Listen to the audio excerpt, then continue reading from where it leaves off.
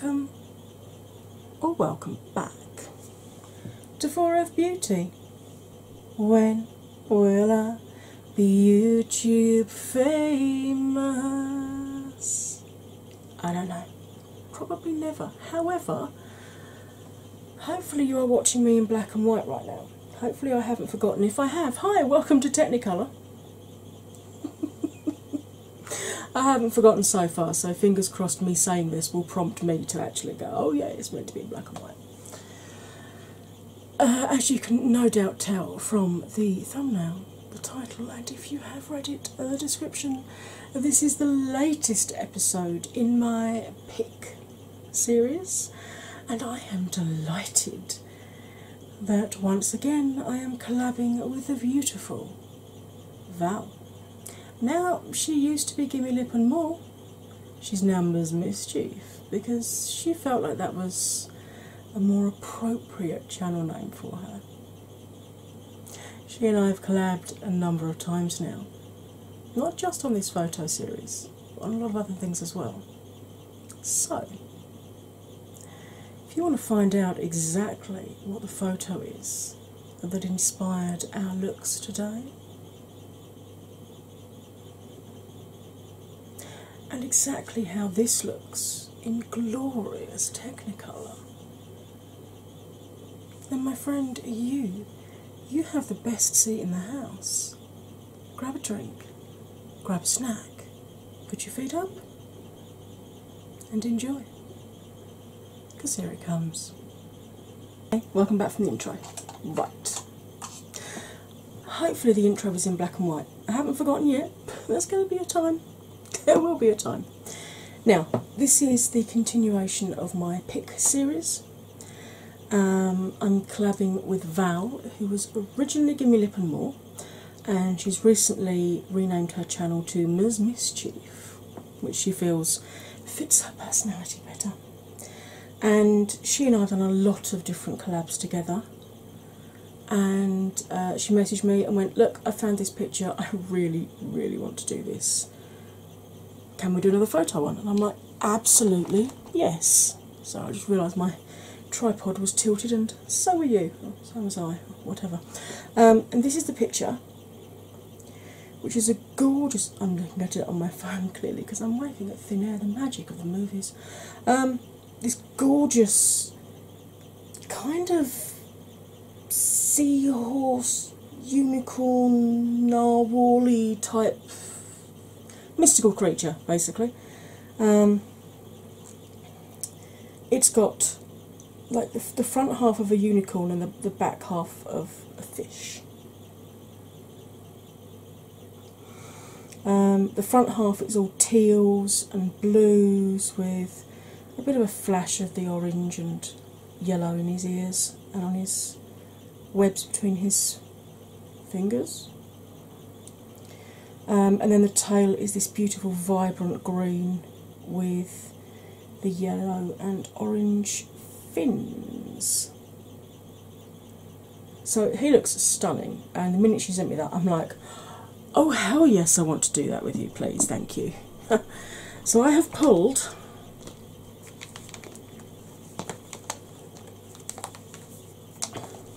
all of these because I haven't got all those colours in one palette. So I'm going into Jeffrey's 24 Carat Highlighter palette, and I'm going to use Liberace for the yellow because it's such a beautiful shade. And then I'm grabbing Mini Jawbreaker, and I'm going to use Orange Crush, obviously for the orange bits. And then we're on to Blush Tribe. I'm grabbing Pastel Tribe, and I'm going to use Dana here, this blue. And then my absolute favourite of all palettes. This to me, if I had to choose one palette over everything, even over my Jeffries, this would be the winner, this Hasina 2. It's my colour scheme, folks. Look, it's purple, it's green and it's blue.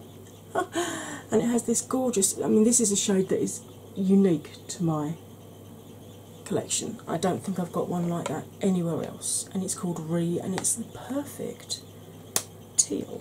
So, I'm going to be juggling palettes, folks.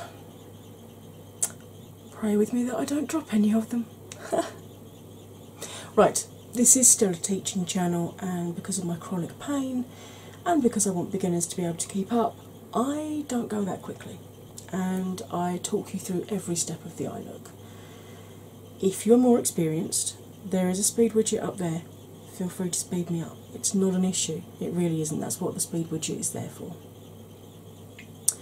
I'm going to zoom you in and talk you through the difference between hooded eyes and deep set eyes, because they're often mistaken for each other, and the workaround so that you can follow any tutorial if you have either of those eye shapes. Obviously, if you're a long-term viewer of mine, you will have heard this because I say it at the start of pretty much all my videos. So feel free to fast forward until you see me wave a brush at you that has colour on it. See you at that point. The rest of you, let's get you zoomed in and talk you through.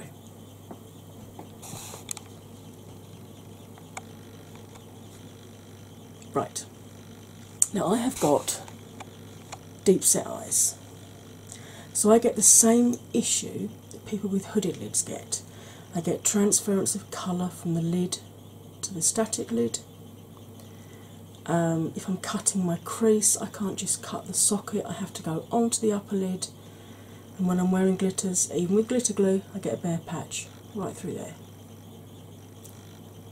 So, how do you tell the difference? With my brows relaxed and looking straight forward, you can see all of my mobile lid from inner to outer corner, so I don't have hooded lids. It's only if your static lid completely covers right down to the lash line, part or all of your mobile lid, that you have a full or a half hooded lid, or what's known as a mono or an Asian eye.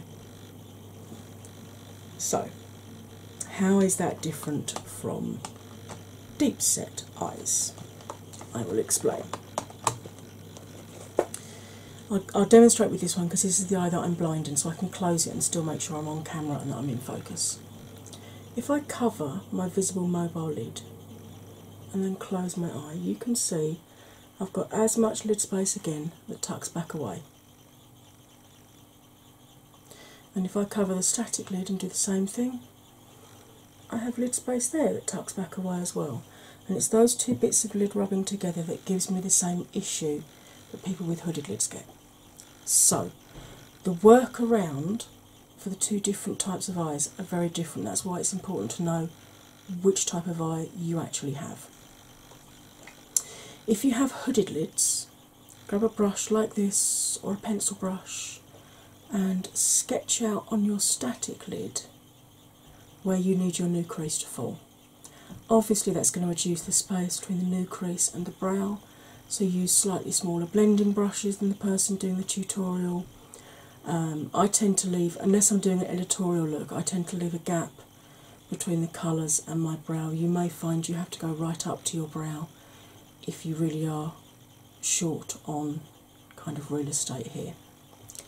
If you have deep set eyes like myself, what we have to do when we're putting colours through the crease is sit back, relax our brows and just make sure we brought it up high enough to be seen when our eyes are open.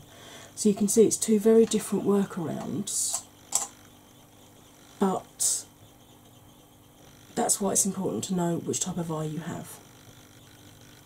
Right, I am going to start off with one of my Royal and Langnickel brushes, and I'm going to go in with this is the Chic Pro. I have this one here. Oh, there we go. Should be over there. Royal and Langnickel crease brush in the Chic Pro range. Basically, it's a soft, round blending brush. And I'm going to start off, I think I'll go into the Pastel Tribe to start with. And I'm going to go into Dana or Dana, which is the light blue that I'm using. Right, people that are fast forwarding need to press play now. Hello. There we go. Right. I do have a code for Blush Tribe, non-affiliated. I also have a non-affiliated code for the eye primer that I'm using for Chrome Pebble. Love this. It goes on dry. It's not sticky at all, which means you don't have to set it. You can blend on it straight away. By far the best eye primer I've ever found. I've not touched my MAC Soft Ochre paint pot or my Tarte Shape Tape since I've had that. White is the lightest, which is what I'm using. At the other end of the spectrum, it's got a deep chocolate brown and a black, and then 3 other skin tone shades in between, so you should be able to find something that will work for you. You can actually, if you're unsure, buy a half pot, so it'll be this size, but it'll only be half filled. So if you want to try it out, you can do. All of my discount codes are listed in the description box, and they clearly state whether or not I earn from them. So, I'm going to start off with this blue, and I'm just going to start little circular buffing movements. Now, I've not put too much on this brush to try and minimise the fallout, and also because I know just how pigmented Blush Tribe shadows are. You can see that's blended out really nicely. Now, I do circular movements going in this direction, coming towards the nose, and then a bit of a bounce and reverse the direction, coming back out again. This to me is kind of the Viennese waltz, because you have natural turns, you have reverse turns, and then you have a little bit of a fleckle right in the middle. Can you tell I've been watching Strictly Come Dancing, which is the original show that then went to the US and became Dancing with the Stars, I think. So I do sometimes struggle here and here with dry patches, but that seems to have gone on great today, which is awesome. I've got loose hair on my face and it's really fidgeting me. So, Val, as I said, she and I have collabed on a number of different things. She has the most amazing soothing voice. We've both done kind of ASMR-y type films together where we've read poems or different things. And we've also done, obviously, the pick challenge, and we've had a couple of others where we've sort of challenged each other to use a specific shade. She's a nurse, and funnily enough, both my stepmum and my mother-in-law are both nurses, so I kind of feel an affinity with her, with both my mums being nurses. Collabing with a nurse kind of feels like collabing with family. She is not scared of colour, which is awesome. She's really happy to, dive in with any kind of colour, really. And she does some amazing looks.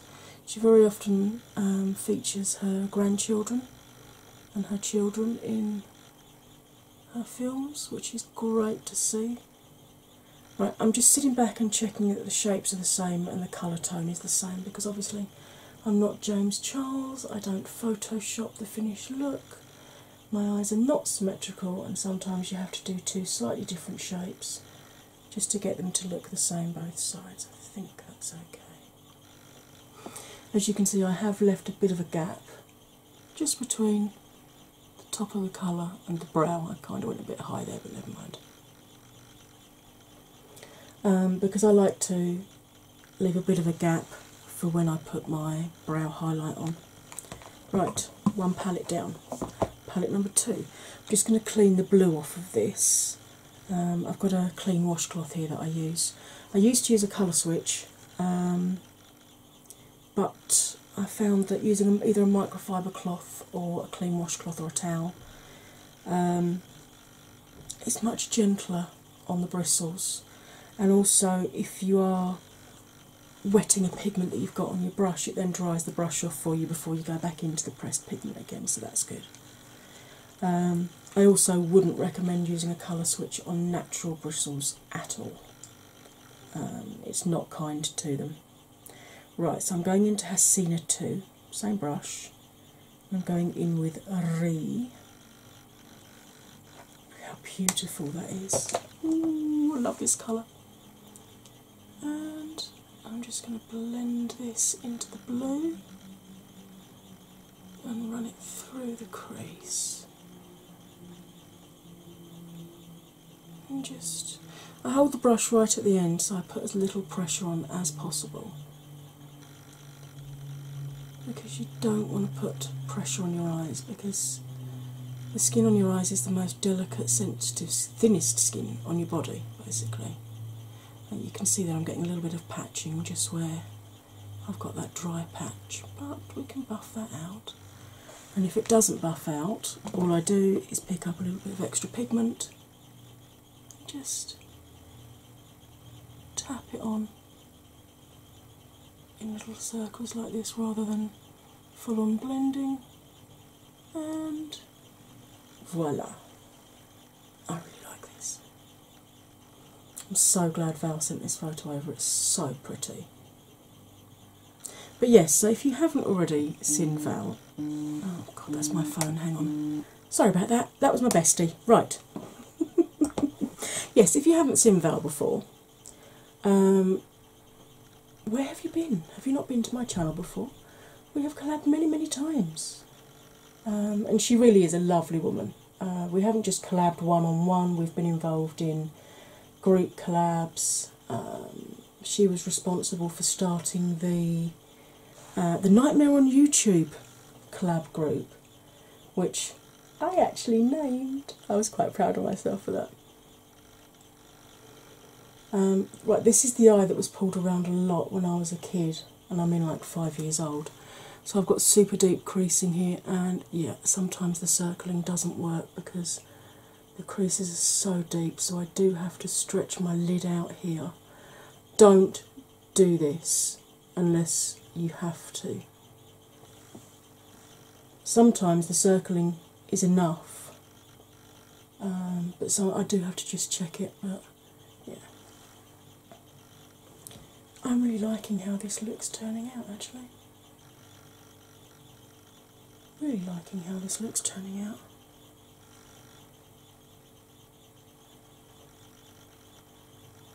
Haven't decided yet whether I'm going to use the green. I might put it underneath my eye, because I quite like the teal and the blue at the top.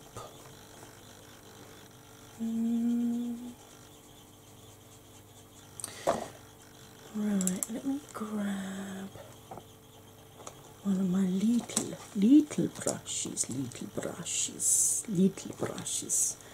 This is a Studio 5 London pencil brush, and I'm just going to go into Re and just put some on this outer corner here.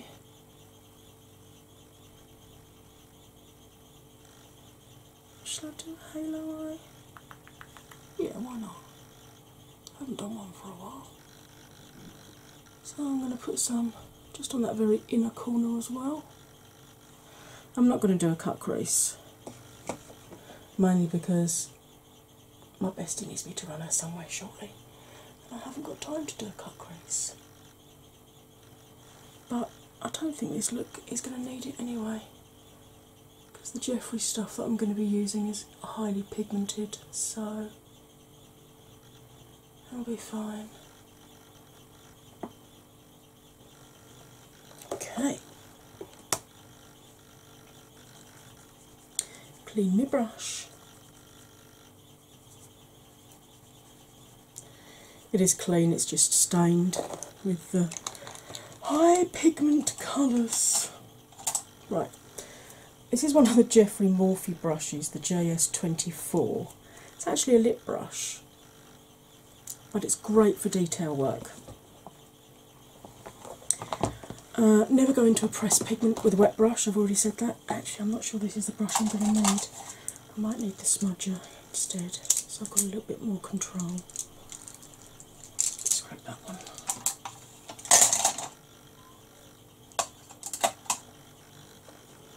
Give that just a quick wipe. I know it needs a wash, but Just make sure there's no remaining pigment on it from previously. This again is a Jeffree Morphe, this is the JS10.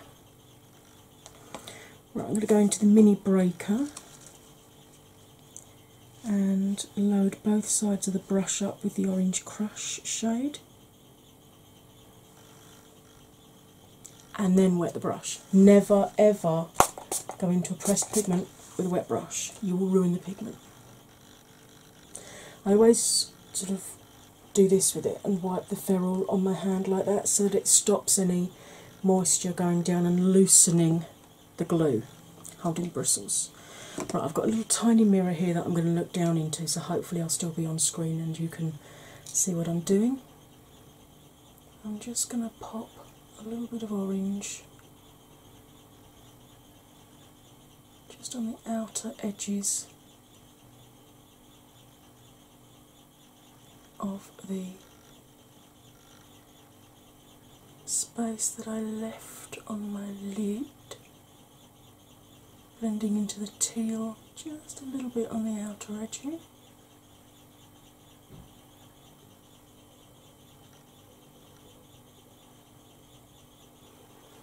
Pretty. Dry the brush off on the washcloth before going back in and reloading the brush with pigment again. I'm just using a setting spray, but you can use anything. You can use a moisturising spray like Marie Badescu. You can use, Fix Plus is a moisturising spray. You can use that. You can use a priming spray, setting spray, finishing spray. You can just use clean water. You just literally need to dampen the pigment. And then I should do the same with this eye. And this one being one that I'm blind in, I can actually shut it. See what I'm doing a bit better.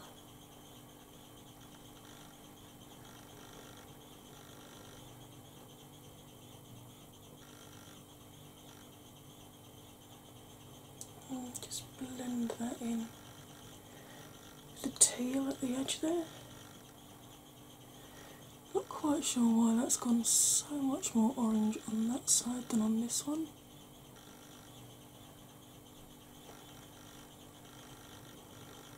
Just blend some of the teal into it then, otherwise it's going to look a little bit odd. Okay, right, clean the brush off and of course drying it at the same time. And then I am going to go into Liberace. Now I don't need to wet this. This is his highlighter form that tends to go hard pan, and you just occasionally have to rough the top up. It's because there's so many oils in the formulation. But that's why you don't need to wet it, because you can still get, look at that. And I'm literally just popping that in the middle.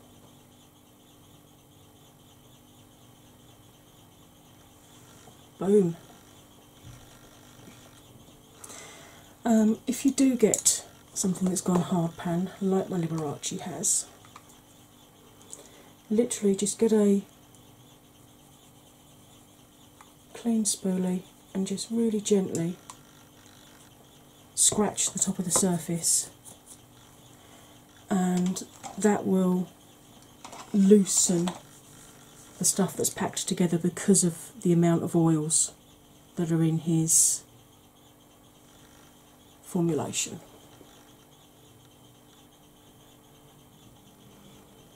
It's much better than using the tape trick, because this way you don't actually lose any of the pigment on the tape.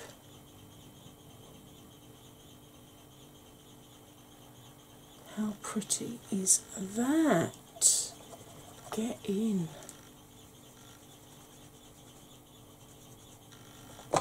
Right. Just going to close that back up before I drop it. Now, I am going to, this is just a clean cloth with micellar water on. I'm going to pause you while I put foundation and whatnot on. This is how I just tidy up my edges, okay, in case you were wondering. Yes, I shall put foundation and base products on, and I will be back to finish off this eye look with you. Now you will have no delay whatsoever. You will see me instantly. I, however, will see you the very next time that I press the record button. Hello. I decided to use my teal coloured pomade today. I'm so gutted that Revolution don't seem to have these on their site anymore. I really hope they're just changing the packaging of them, maybe. This one is called Trendy Turquoise. Okay then. I'm going to grab... This is actually the brush from the Tarte Graveyard Girl palette. But I love it because it's flat topped, but it's chunky, so it's great for getting under your bottom lashes. And I'm going to go into Hasina 2 and go into Erin, which is that lovely bright green. I'm just going to buff that all the way along the lower lash line. Really softly.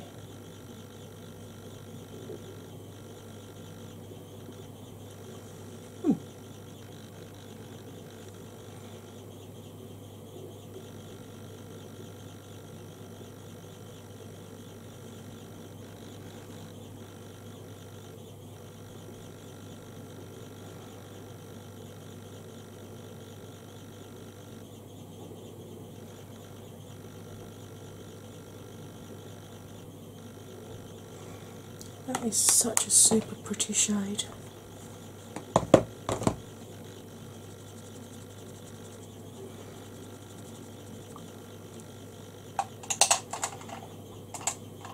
Right, now this is actually a lip brush that I bought from eBay probably 10 years ago now.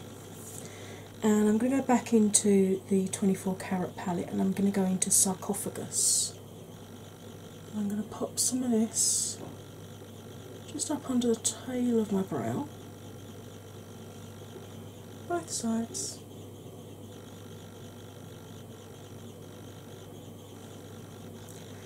And then in a corner, I'm going to run it along and just blend it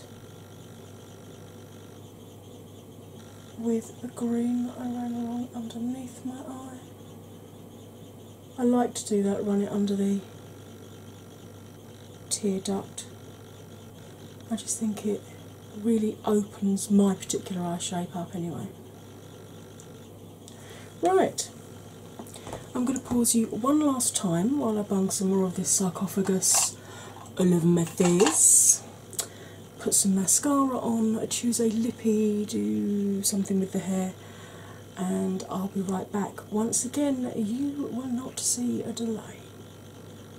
So I'll see you, well, you'll see me right now. There we go, there's my finished look. I used my Catrice Glamandol Waterproof Volume Mascara, which is the dupe for Benefit's Bad Gal Bang, but it's waterproof and it's cheaper and it doesn't smudge or flake. I believe they've now brought out a waterproof Bad Gal Bang, haven't tried that yet. Lippy is actually a combination. I actually treated myself in her sale to some Pat McGrath lippies. I know, I just had to see what the fuss was about. And this was a twin pack. This is the Femme Moderne liquid lipstick.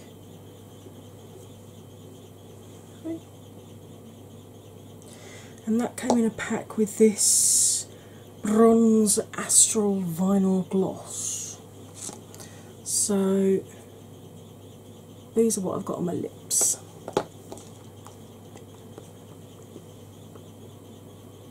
It's quite a sticky gloss. I didn't put a lot on either. But there we go. I'm going to put the picture back up over here again. What do you think? I mean, obviously I've made the orange and the yellow more accent and the green more of an accent, and I've really concentrated more on the teal and the blue for my look. But that was just the colours that drew me in most in that picture, and that's the beauty of this, because the whole point of this photo inspiration is you only use colours that are in the photo, but you don't have to use all of them. So for me today, I was drawn more towards the teals. I wanted to use the others just as pops of colour, so that's what I did. I did a neutral lip so it wouldn't draw away from the eyes. What do you think? Would you have done like this, or would you have pulled different colours from that picture? Let me know in the comments section how you would have done your eye look if you were using that as your inspiration. Now, if you're one of my 4F babies, please double check you're still subscribed, because even if I'm appearing in your recommended videos, there's no guarantee I am still on your subscription list. Having a real problem recently with YouTube deleting people. In one day I gained 3 new subscribers. Yay! But when I looked at my overall numbers, I was down by 2, which meant YouTube had deleted 5 people off my account. Now, every time, my account is still small enough that I have had an email through every time someone has followed me. And every single one of them is either somebody that has commented on one of my films or has liked one of my films. So they're not bots. I haven't paid. I mean, for goodness sake, if I'd paid for subscribers, don't you think I'd be over 1,000 by now? So I don't know what YouTube are up to in terms of deleting subscribers, but please just double check you're still subscribed. Please double check you've still got all of the bits ticked that you need to have ticked in order to get the notification emails through, because apparently those are not coming through either. Once you've done all that, and you've liked and you've commented and maybe even shared this video, I'm going to need you to go over and check out Val's video and see just exactly what she was inspired by. Which shades called to her the most? Will our looks be similar, or will they be vastly different? So far there's only been 2 occasions that the looks have been similar, and even then they were still different enough that they weren't the same. So, I think this is about episode 31, 32 of this photo series. So, I'm loving the fact that everybody else seems to be enjoying taking part in this as much as I enjoy doing it myself. So, it's really important for me, please, that now you've watched me, to go over and check out Val, subscribe to her, like her, comment on her film, just show her the same love that you show me in my comment section. Thank you. If, however, this is your first time here, hi, hello, welcome. I hope you've enjoyed it. I'm guessing if you made it this far through, you must have liked just a little bit. If you did, it'd be awesome if you too would like to join the 4F family by clicking that subscribe button and then jumping through all the myriad of hoops that YouTube insists you jump through now in order to get notifications. Gone are the days when you could just like a channel and they'd tell you when a new film came out. Bye bye. Once you've done all that, I have got an awful lot of other films you can watch, not just the Pick series, although that is in a folder all of itself. There is a photo inspiration playlist. I've also got a collaborations playlist where all of these plus all the other collaborations I've done will all be together. So if you're just interested in watching collaborations, you can open that one up. If you're just interested in seeing the photo inspiration series, you can open that one up. Or you can just pick and choose at random, set a playlist going, and enjoy. Right, all that remains for me to say, as ever, is you'll stay fabulous, darling, and I'll see you next time. Bye for now.